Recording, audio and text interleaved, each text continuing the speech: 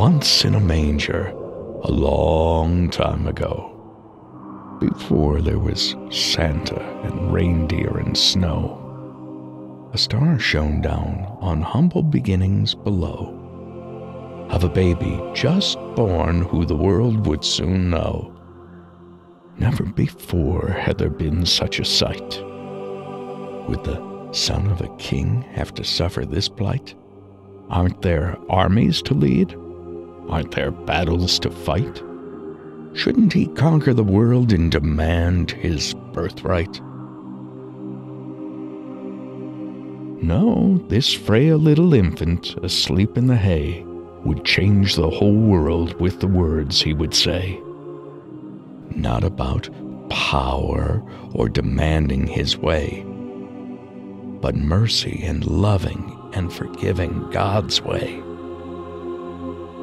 For only through humbleness would the battle be won, as shown by the actions of God's only true Son, who gave up his life for the sins of everyone, who saved the whole world when his journey was done.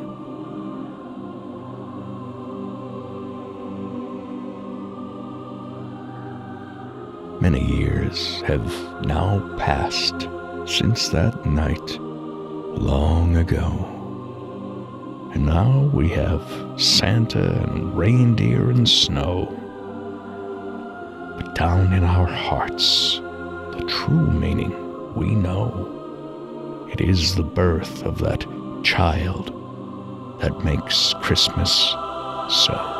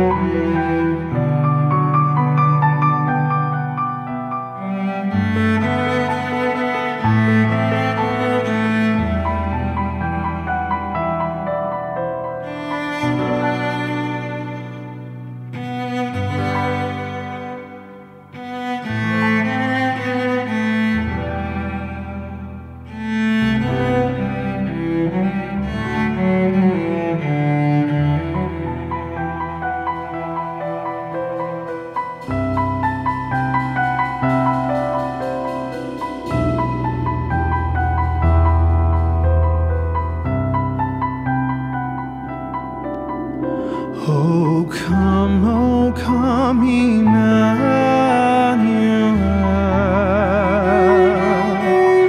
and ransom captive Israel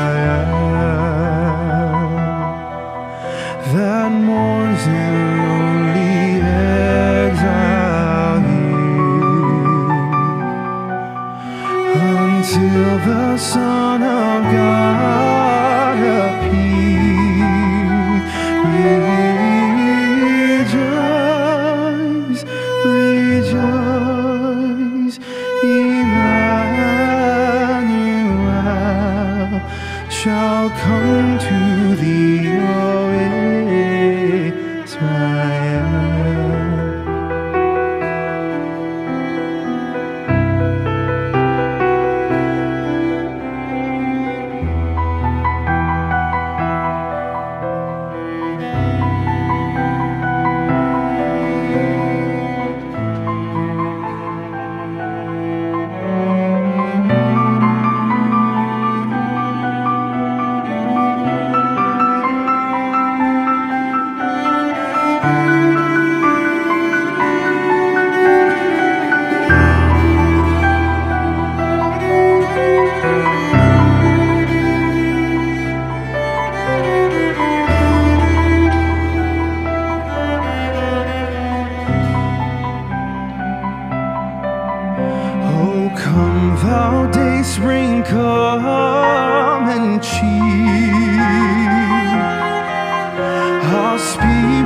by thine advent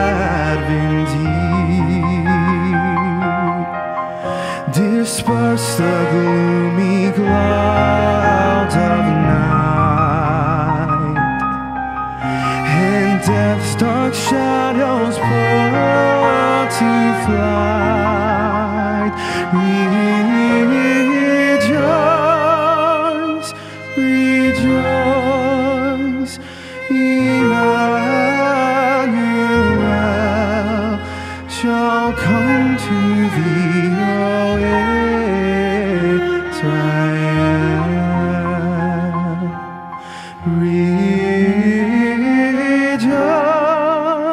Rejoice, rejoice.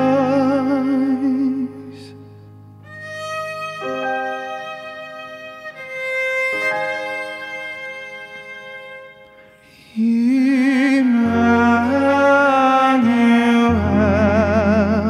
shall come to thee, O Israel.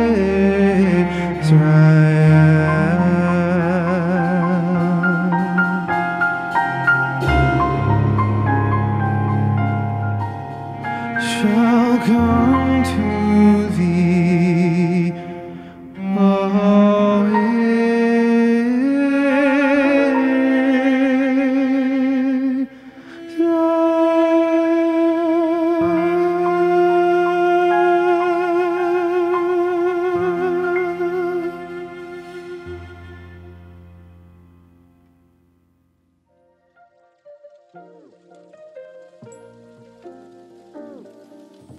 Merry Christmas, everyone.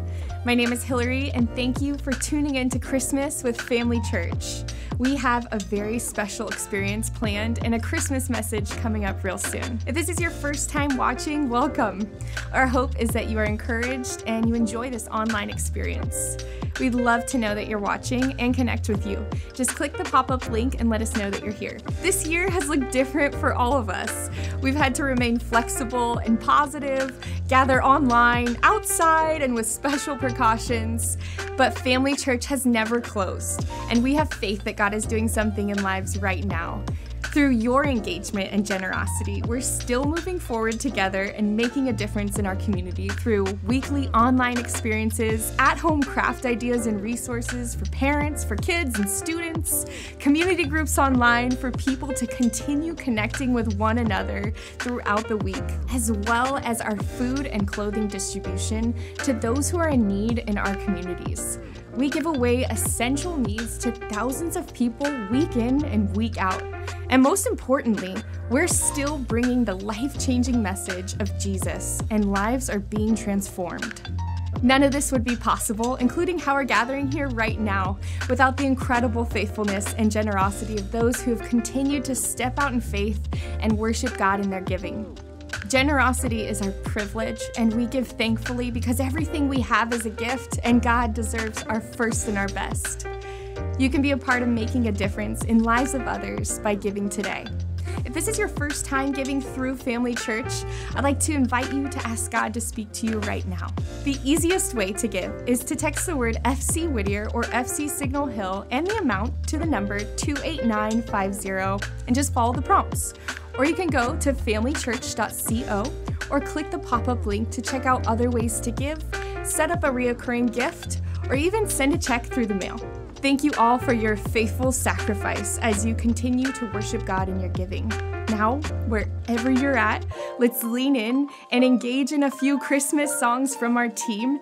And if you have a candle, get that ready to follow along during a special message from our senior pastor, Dave Ansel.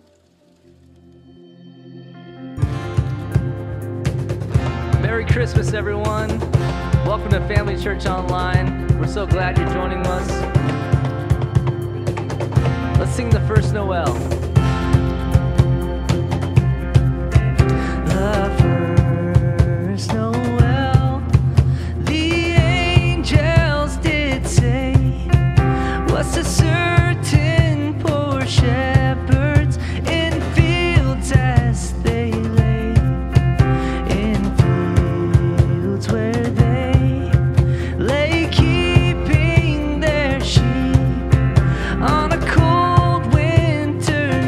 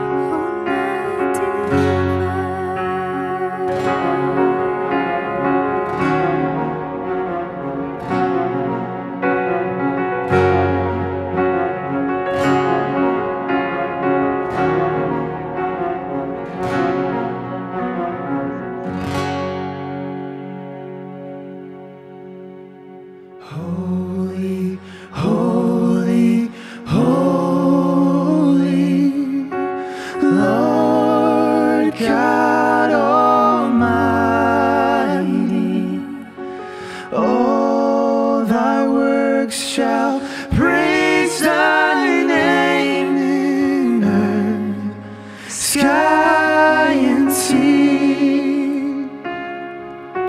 Holy, holy, holy, merciful and mighty, God in three persons, blessed Trinity.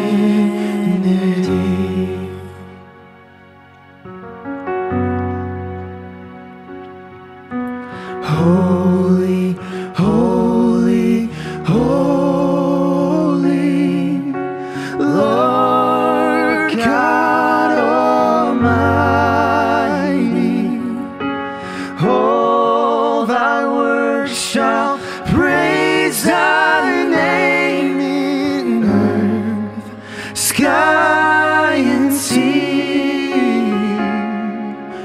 Holy, holy, holy, merciful and mighty, God in three persons, blessed Trinity. Holy, we cry holy.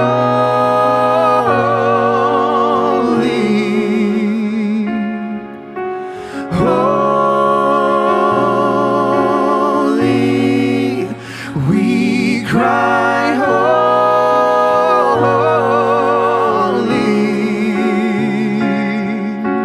Holy, we cry holy.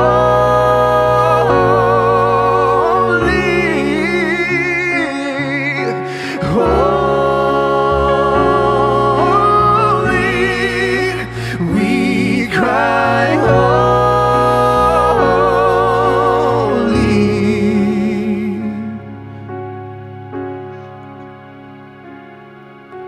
Holy, holy, holy,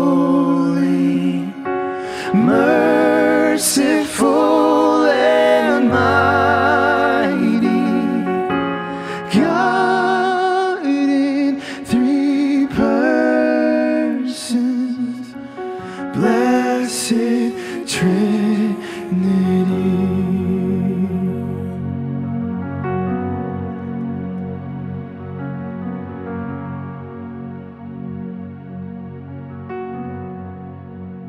Welcome to Family Church Online. Merry Christmas, everyone. I hope you have an incredible Christmas season. You know, as a kid on Christmas Eve, my brother and I, we were usually wearing the same matching pajamas, would watch Frosty the Snowman, Rudolph the Red-Nosed Reindeer, and they'd be sent to bed, waiting for Santa to make his rounds to the Ansel household. We'd go to sleep, and we just knew Santa, one day out of the year, was making the trek in his sleigh, pulled by flying reindeer to disperse presents to all the good little boys and girls. In fact, the song declares it. He knows if you are sleeping. He knows if you're awake. He knows if you've been bad or good. So be good, for goodness sake.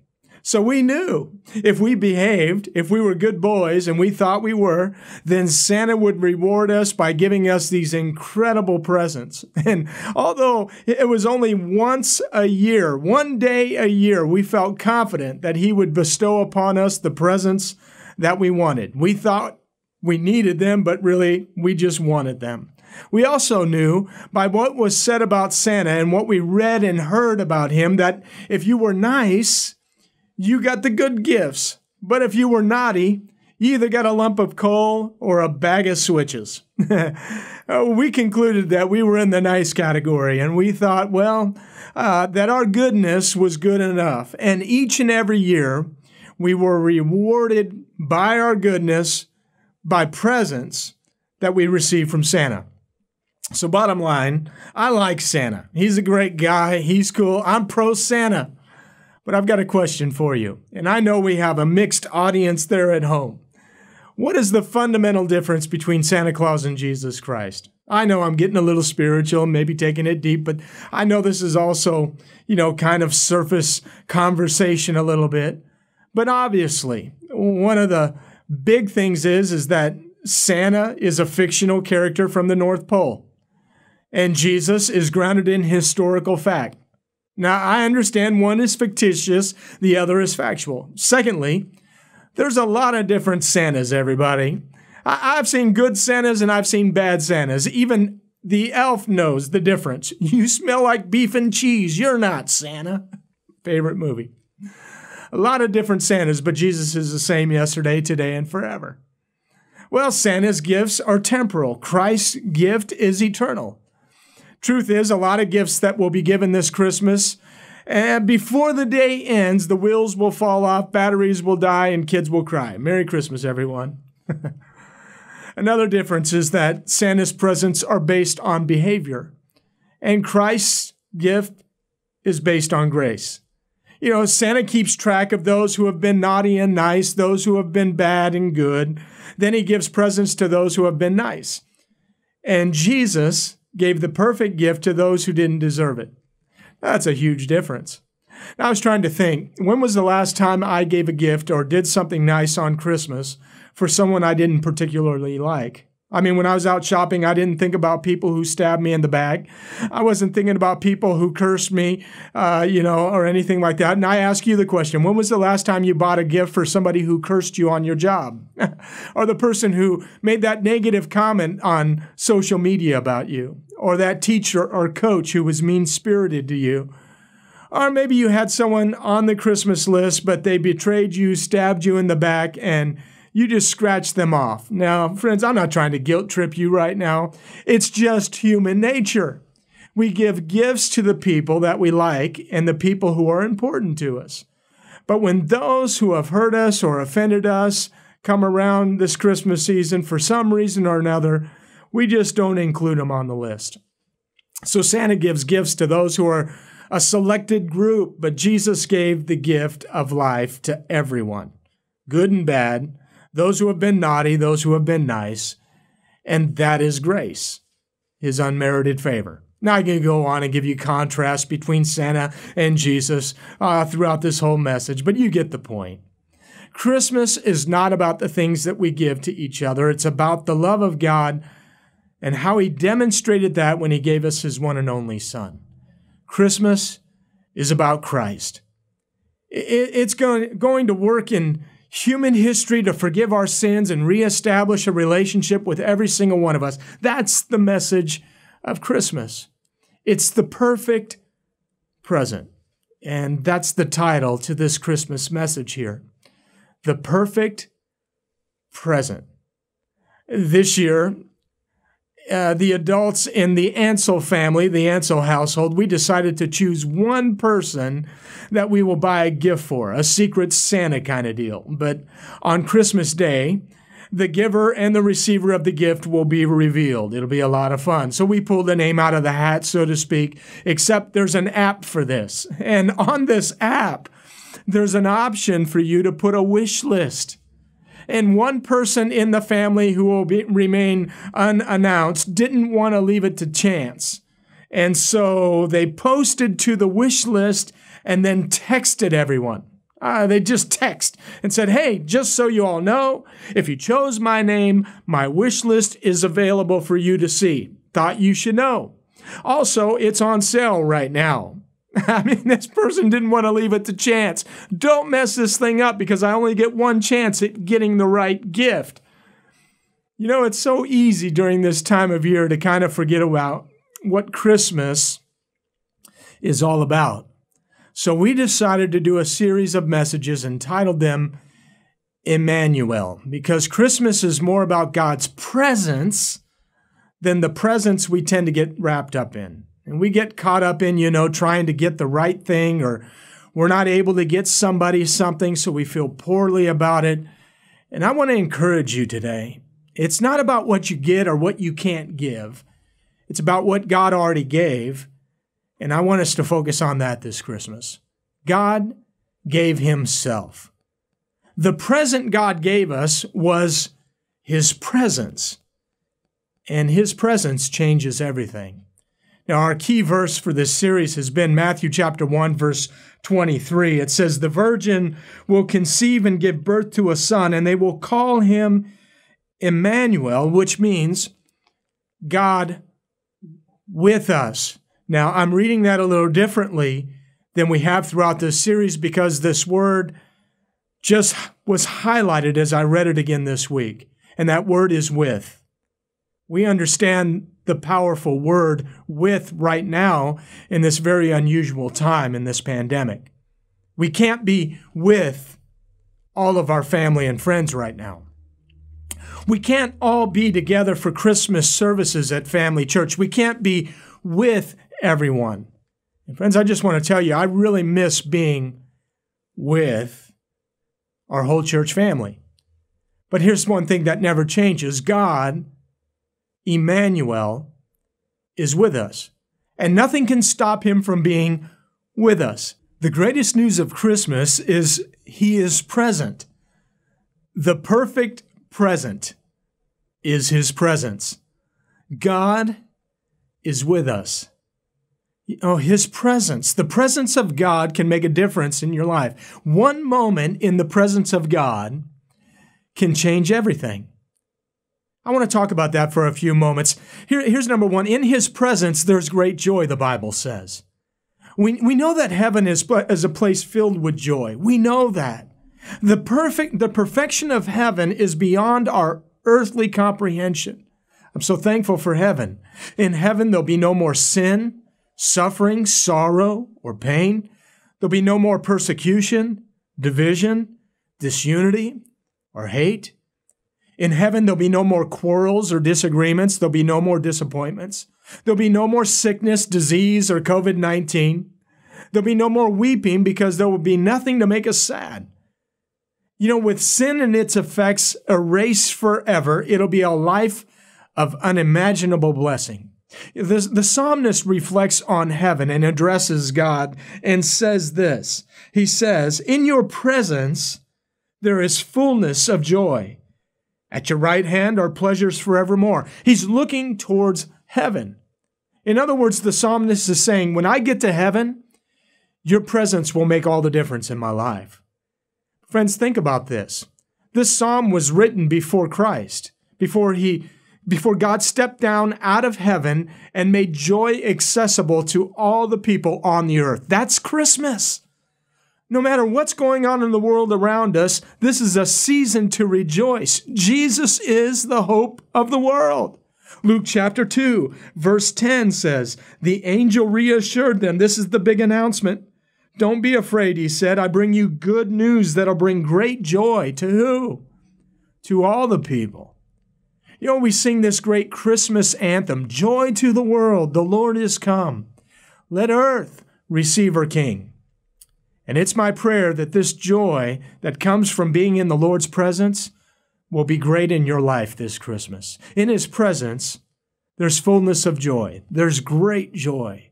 Secondly, in his presence, there's unlimited freedom. 2 Corinthians 3:17 says, "Now the Lord is the Spirit, and where the Spirit of the Lord is, there is freedom."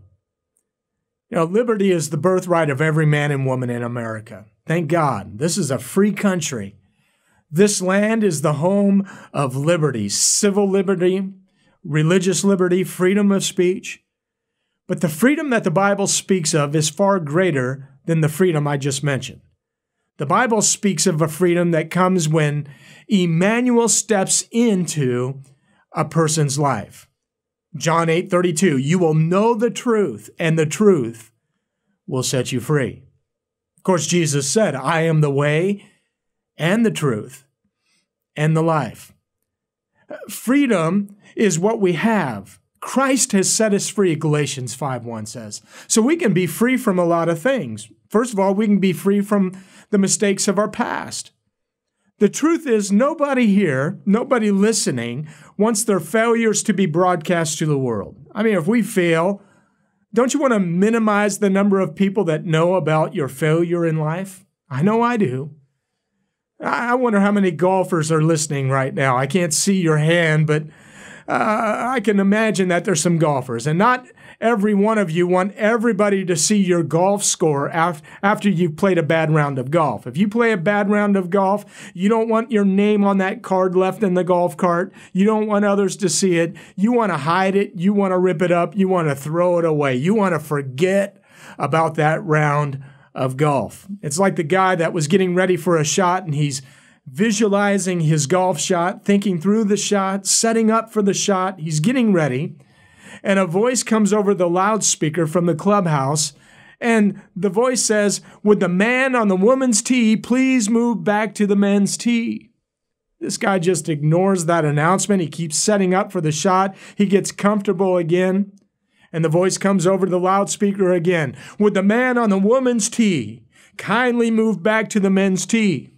And the guy ignores the second announcement. The third announcement comes again. "Sir, would you please move back to the men's tee?" The guy finally has enough. He stops. He looks towards the clubhouse and he shouts, "Would the person in the clubhouse kindly be quiet so I can hit my second shot?" His first shot didn't go very far. Golfers will understand that. We don't like our mistakes broadcasted out loud for everybody to know. But we've all failed miserably in our life along the way. In fact, the Bible says in Romans 3:23, all have sinned and fallen short of the glory of God. Isaiah 53 says, all we like sheep have gone astray. Each one has turned to his own way. And that's the reason for this Christmas message. The Christmas message is right in the middle of this Bible in John 3:16. We know that verse by heart. For God so loved the world that he gave his one and only Son, that anyone who believes in him shall not perish, but have eternal life. Now, verse 17 is what makes that verse so special. God did not send his Son into this world to condemn it, but to save it. That's the message of Emmanuel, God with us, forgiving us, setting us free from our past. But you know, we can also be set free from our present hang-ups, habits, and hurts. The truth is, Emmanuel, God with us, walks with us through all the pain of life. He provides a way out for every temptation. And he also leads us into the ways of abundant living. He's Emmanuel, God with us. And finally, as I bring this to a close, in his presence, there is light shining in darkness. Everybody has dark days. There's times where you don't want to get out of bed. You're afraid to face the world. The pressures of life get to you. You just want to throw in the towel. Maybe you lose someone close to you. Friends, we all go through dark days. John chapter 12, verse 46 says, I have come as a light to shine in this dark world, so that all who put their trust in me will no longer wander in darkness. Now, he's not talking about physical darkness. He's talking about personal darkness. Everyone has dark days. Dark days of disappointment, dark days of distress, dark days of doubt, dark days of depression. You know, our newborn granddaughter, Mila Grace, was born 33 days ago. Oh boy, we haven't even had the chance to hold her yet because she's in the NICU. We're awaiting the day that she'll get to come home. Now, there's all kinds of complications that are going on. I've watched the trouble and the cloud of darkness kind of roll into our family and touch our son and our daughter-in-law. And of course, you feel it as grandparents and as family. But I can tell you this, that every single day there's moments where this darkness can kind of creep in. But I don't think there's been a moment during these challenging days that our family has not felt the presence of God. Oh, there's going to come a day real soon, hopefully before Christmas, that we'll get to hold her in our arms. But it won't be without challenges. I guarantee you that. There'll still be moments where darkness will try to creep in. But this is what I know about God. He is Emmanuel, God with us. And when he steps into the room and into our life, he lights it all up. There's a light in the darkness. I think that's what the writer of 1 Samuel was saying in verse 22 or 29 when he said, "You, Lord, are my light. You dispel my darkness." This Christmas, you may feel overwhelmed. Maybe you're going through one of those dark days. The good news is because of Christmas, there's now a light in the world that can drive away that darkness. Who is he? He's Emmanuel, God with you, the light of the world. And I pray that every single one of you will experience his presence this Christmas. You know, especially those of you that have not received this incredible gift from God, the free gift of salvation. You know, the greatest darkness of all is going through this life without a relationship with Jesus. When you see your need for a Savior because of the darkness of your sin, that is the moment when you invite Christ in, that the light of Jesus will shine in your life. God gave the perfect present, his presence. Jesus came from heaven to earth, wrapped in humanity, to pay the price for your sin, my sin. He took our place and nailed our sin to the cross once and for all. And that gift is available to anyone that will receive it. Today, I want to give you that opportunity, the opportunity to invite Jesus Christ to light up your life. 1 John 2:8 says, "The darkness in our lives disappears the moment Christ comes in, and the new light of life in Christ shines in." So if you'll permit me, I'd love to pray with each and every one of you. In fact, right where you're at as a family, or maybe you're watching this by yourself, maybe you would love me. Jesus, I pray that you would change everything.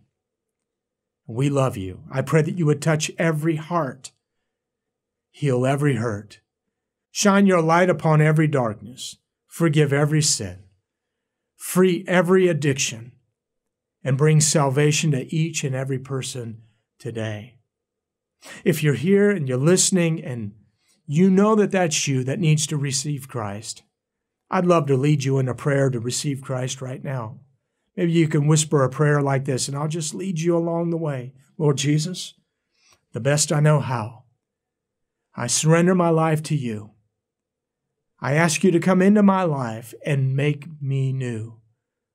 I confess that I'm a sinner in need of your grace. And I invite Jesus Christ to be my Lord and my Savior. Change me from the inside out. Fill me with your Holy Spirit and give me the power to live for you. In Jesus' name, amen. Well, friends, if you just prayed that prayer, we are celebrating with you for new life in Christ. In fact, if you made that decision, click on that link that says, "I accepted Christ," and we'd love to celebrate along with you. Friends, this is a moment that we should all just rejoice in because of all heaven rejoicing over one lost sinner coming home. Merry Christmas to each and every single one of you. Well, normally at this time in our Christmas services, we are prepared to conclude our service by singing Silent Night and lighting candles together. And even though we're not together in person, I think it'd be great if we could just do that right now, right where you're at. So if you have some candles or you're by yourself, get that candle, go ahead and dim the lights and light that candle. I'm going to light my candle right now and be prepared to read a few verses along with you, and then we're going to sing Silent Night together. Isaiah chapter 9, verse 2. The people walking in darkness have seen a great light. On those living in the land of deep darkness, a light has dawned. Matthew 1:23, the virgin will conceive and give birth to a son, and they will call him Emmanuel, which means God with us. Jesus said, "I am the light of the world. Whoever follows me will never walk in darkness, but will have the light of life." And then Jesus said, "You are the light of the world, like a city on a hilltop that cannot be hidden." Church, let's continue to be the light. Merry Christmas, everyone. Emmanuel, God is with you. Let's sing together, Silent Night. Love you all. Merry Christmas. Silent night, holy night, and all is calm, and all is bright, round yon virgin mother and child. Holy infant, so tender and mild, sleep in heavenly peace, sleep in heavenly peace.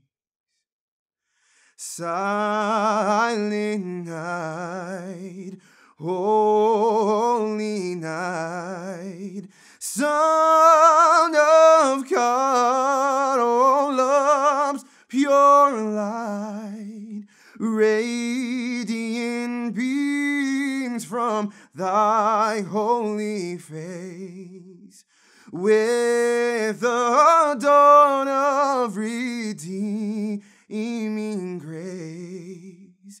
Jesus, Lord, at thy birth. Jesus, Lord, at thy birth.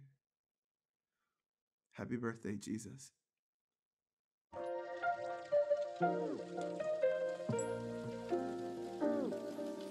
It has been an incredible time together. We hope you were encouraged and had a good time. If you just made the decision to follow Jesus, congratulations. This is the most important decision you'll ever make. All of heaven is throwing a party, and we're joining in. We would love to celebrate with you, so let us know about your decision today by clicking the button in the chat. Or if you're watching on demand, just click that link that pops up on your screen. Our team would love to connect with you and give you your next step. Thank you for watching Christmas with Family Church. If you tuned in a little later and you'd like to partner with us in making a difference as we continue food distribution to those in need and all of our other online community efforts, just text FC Whittier or FC Signal Hill to 28950 and follow the prompts, or go to familychurch.co and click the Give tab for other ways to give. If you've never been to a Family Church location in person, we'd love to have you come through to one of our services in the beginning of the year. You can find service times and locations at familychurch.co. We love you, church. Stay connected, and we'll see you real soon.